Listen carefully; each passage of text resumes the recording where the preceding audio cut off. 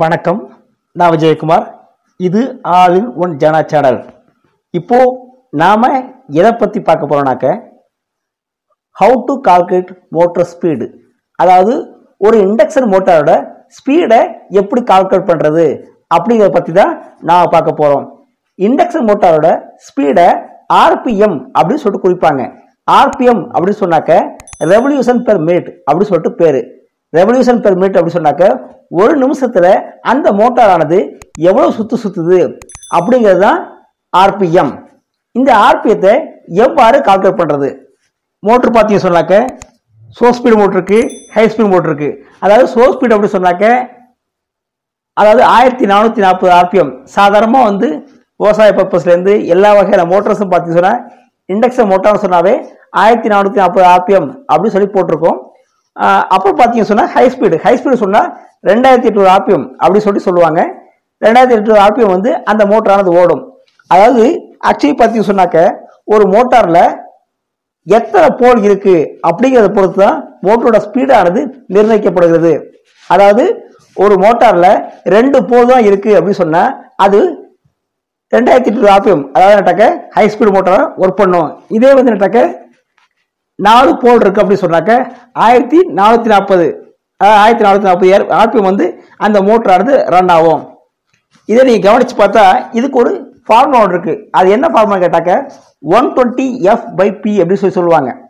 அதாவது induction motor ஸ்பீடை 120f/p சொல்லுவாங்க. 120 அப்படிங்கிறது அந்த அந்த 3 ஆங்கிள் இருக்கு பாருங்க. அதாவது 120 டிகிரியில 3 ஃபேஸ் காய வண்டி சுத்திருப்பாங்க. அந்த 3 ஃபேஸ் தான், அந்த 3 ஃபேஸ் காய வண்டி தான் குறிக்குது 120 அப்படிங்கிறது. எஃப் அப்படிங்கிறது பார்த்தீங்க சொன்னா ஃப்ரீக்வன்சியை குறிக்குது. எஃப்ங்கிறது ஃப்ரீக்வன்சி பை பி, பிங்கிறது போர்ஸ், நம்பர் ஆஃப் போர்ஸை குறிக்குது. இந்த 120f/p பார்த்தீங்க சொன்னாக்க நீங்க 2 போலா இருந்துச்சு சொன்னாக்க 3000 ஆர்பிஎம் ஆகும். 4 போல் இருந்துச்சு அப்படி சொன்னாக்க அது 1500 ஆர்பிஎம்மும் அந்த மோட்டார் ஓடும். ஒரிஜினலா இந்த ஃபார்முலா யூஸ் பண்ணி ஒரு கால்குலேஷன் போட்டோம் அப்படி சொன்னாக்க 120f/p கொடுத்துட்டு நீங்க 4 போல் உள்ள போட்டு அப்படி சொல்லி கால்குலேட் பண்ணி சொன்னாக்க 4 போல் சொன்னா 1500 ஆர்பிஎம் அப்படி காட்டும். ஆனா எல்லா மோட்டர்லையும் பார்த்தீங்க சொன்னாக்க 1440 ஆர்பிஎம் தான் ரன் ஆகும். அதுக்கு மேல 1440, 430, 420 அப்படி பார்த்தீங்கன்னு சொன்னா 1400 இருந்து 1440 50க்குள்ளே தான் சுத்தும். அதுக்கு மேல சுத்தாது. காரணம் என்னன்னு கேட்டீங்க சொன்னாக்க ஸ்லிப் ஸ்பீடு அப்படின்னு சொல்லுவாங்க. அதாவது மோட்டரானது ஒரிஜினலாக பார்த்தீங்கன்னாக்க அதோட காயில் பார்த்தீங்கன்னாக்க 1100 ஆர்பிஎம்க்கு தான் பார்த்தீங்கன்னா அந்த மேக்னெட்டிக் ஃப்ளக்ஸ் ஆனது உருவாகும்.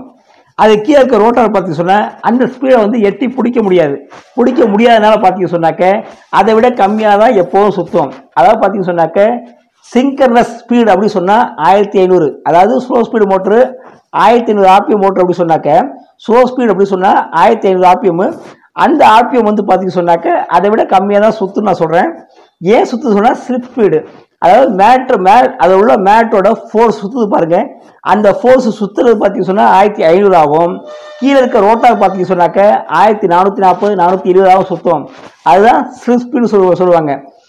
அப்புறம் பார்த்தீங்க சொன்னாக்க இதே 2 போல் மோட்டர் அப்படி சொன்னாக்க 3000 ஆர்பிஎம் சொல்லிட்டு 120f/p அந்த ஃபார்முலா யூஸ் பண்ணி போட்டீங்க சொன்னாக்க 3000 ஆர்பிஎம் சுத்தம். அதே பார்த்தீங்க சொன்னா அதே மோட்டரை பார்த்தீங்க சொன்னாக்க ஒரிஜினலாக பார்த்தீங்கன்னா மோட்டர் சுத்தக்கூடிய ரோட்டரை சுத்தக்கூடிய ஸ்பீடு பார்த்தீங்க சொன்னா 2800, 2820, 840 அந்த ரேஞ்ச் தான் சுத்தம். இதுதான் இந்த மோட்டரோட ஸ்பீடை கால்குலேட் பண்ணக்கூடிய மெத்தடு. அதாவது சிங்கர் ஸ்பீடு அப்படி சொன்னாக்க 1500 ஆர்பிஎம் ஆகும். ஸ்லிப் ஸ்பீடு அப்படி சொன்னாக்க உங்களுக்கு பார்த்தீங்க சொன்னாக்க கொஞ்சம் கம்மியாக 1440, 420 அந்த லெவலில் சுத்தம். இப்போ நான் சொன்ன மோட்டரோட இண்டக்ஷன் மோட்டரோட ஸ்பீடை கால்குலேட் பண்ணுற எப்படி நீங்கள் தெரிஞ்சிருப்பீங்கன்னு நினைக்கிறேன். மீண்டும் வேறொரு வீடியோவில் சந்திக்கலாம். என்னோட வீடியோஸ் உங்களுக்கு பிடிச்சிருந்தா லைக் பண்ணுங்க, சப்ஸ்கிரைப் பண்ணுங்க, ஷேர் பண்ணுங்க. நன்றி.